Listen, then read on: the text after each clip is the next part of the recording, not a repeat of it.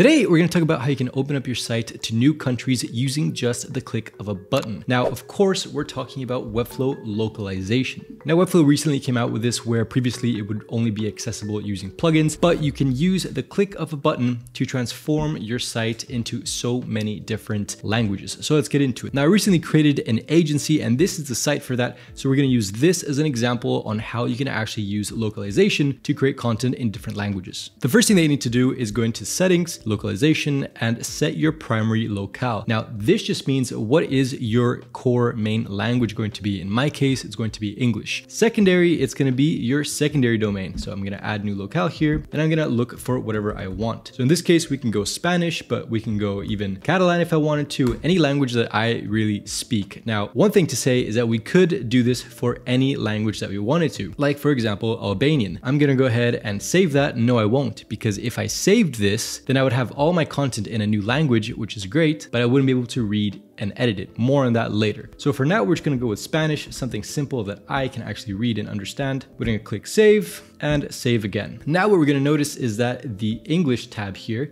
has appeared. We have English and also Spanish. So once you're in the Spanish world, the first thing that you're gonna see is that the styles are disabled for everybody except for if you are in the enterprise plan. We can talk about that later on in the video and in the comments if you guys wanna debate what your thoughts are on that. But the first thing that we're gonna go and do to actually translate this is go into the page wrapper. Now I'm using the client first system because this was built using TileBit. So everything is built using the client first system. But with that being said, we can right click it and translate to Spanish. Now it's going to use the power of AI to translate your entire page, including the symbols, into Spanish. Now you will notice if you do speak Spanish that there are a couple of issues with the content here, but most of it looks pretty good. If you want to double check with the English version, we just click that, transform it one brand at a time, and then in Spanish. Okay, so it does make sense in this case. But if we wanted to, we could also right click and then reset all localization, translate to Spanish again. And so we can just go back and forth and see what the content says. Now we will notice that of course there are a couple of text issues, like for example, the content here in our testimonials aren't transformed to Spanish. And that is because it is inside of a CMS collection. And we can talk about how we can actually do that in just a little bit, but you'll also notice that all of the CMS collections in here, so our service pages, are actually still in English. Another thing to notice is even though this is in Spanish now, all of the collections that we have, for example, for the blogs, for our other static pages, aren't necessarily translated into Spanish. So we still need to do that. But first, let's go ahead and transform this text into something a little bit more digestible for Spanish speakers. So instead of your new something for Webflow something, it doesn't really make sense in Spanish. What we're gonna do instead is gonna say something simple like the team helping you with Webflow or something like that. So now we have something a little bit more basic that we can attack this Spanish speaking world. Let's talk about why you would even want to do this. But before we talk about that, actually,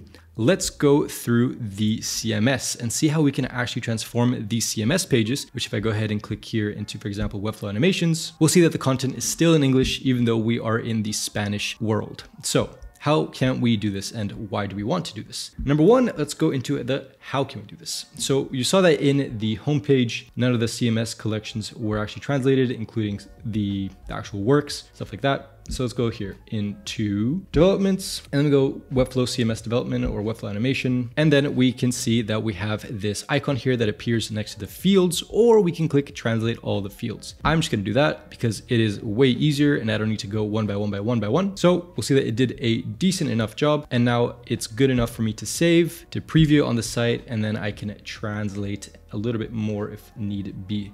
So I'm gonna go to developments and then we can go into this new one here, which is Spanish. Now it's pretty weird to see that this one is in Spanish and then these are in English, but if we wanted to, we just go one by one, adding in all the content, and that would take maybe an afternoon to make sure that everything is good to go. But we'll see that this, because this is not part of the CMS, it's not in Spanish. So the page itself isn't in Spanish, just the CMS content. So to do that, we need to go here, translate to Spanish, and it'll transform all the non-CMS content into Spanish now. So now we can see that this says leer instead of read and all those other fun things. But we'll see that we still have all these issues here with the CMS page, but at least the content that is not part of the CMS is now good to go, except for this. So this is actually something interesting to pay attention to, because if we are creating these pages to be super scalable and we can just launch them really quickly, it might make sense to pay attention to how it's being built in the English version so that we can actually transform this inside of the Spanish version. Now we can see that the text was obviously wrapping in the Spanish version because the words are longer. So if I wanted to go ahead and make this a no wrap, we can leave it like that. See how that looks in Spanish.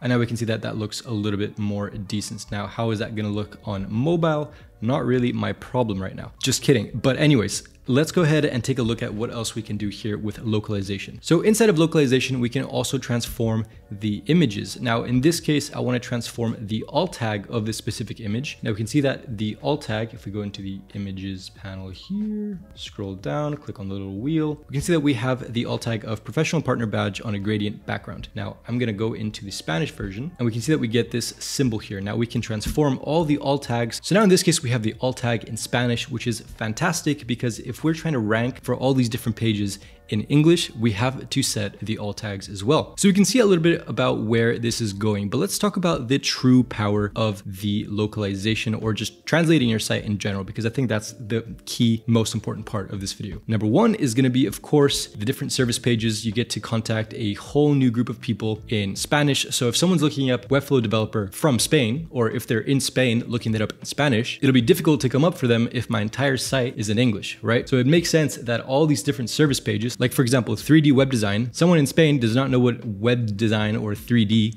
might mean. But if I say páginas web en 3D, then it might make more sense for them, right? So not only does it make sense from a local standpoint to be looking these things up, but in terms of just SEO in general, if I create all these different landing pages in English, so say for example, we have 50 different pages. If it takes me an afternoon to translate all these sites, and we might need to take a little longer to fix some of the issues that the AI created, but if I can translate everything into a new language, we now have 50 pages in English, 50 pages in Spanish, and then we can become the top dogs of that world in that little country or in that little geography. Now, in the beginning, we tried to create this site in Albanian, and I almost did it, and that would have been a very painful mistake because I don't know Albanian. But one thing to understand with that lesson is that while you can create all these different locales to Spanish, to Catalan, to Albanian, to French, Russian, whatever you want, if you do not speak that language, you will see that there are some issues with the content. So while you can just go ahead and create all these maybe thousands of different landing pages and really take over that market, it might not be the best idea because you're not actually getting to the person that you want to talk to. You're not actually connecting with that person with the text, with the content. So it might not make the most sense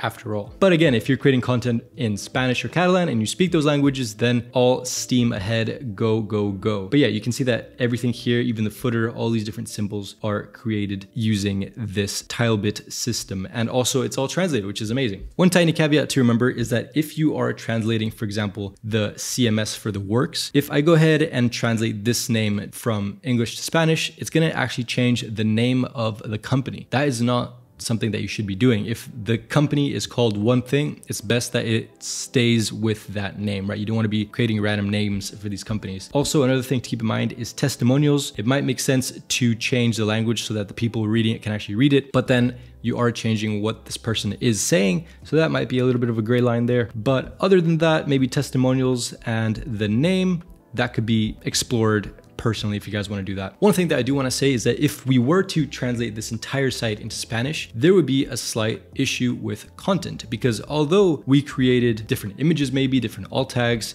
we can translate all of this into Spanish. If we have any media here, like for example, this is a video that I recently created and we're attaching these videos to the landing page. If the entire page is in Spanish, but then the video itself is in English, or if we have an original page in French translated to English, then the video is in French, you know, might hurt the site rather than help it. If you're getting someone there, they see that the thing doesn't work and then they leave immediately. It might lead to a worse retention, honestly. So that's something to think about if you're going to be doing this. So other than that, if you don't have videos or a ton of different content like I might have on this agency site, then yeah, it might be worth doing it for all of your pages, all of your CMS without even like worrying about it, you know? But anyways, let me know what you guys think about localization in the comments down below. Let's talk about some of the pricing plans. That I know that there was a lot of debate about that online. Let's talk about all the different styling efforts that they're not letting us do, the enterprise stuff. Let's talk about all that juicy stuff in the comments. Thank you guys so much for watching, and I'll see you guys on the next one.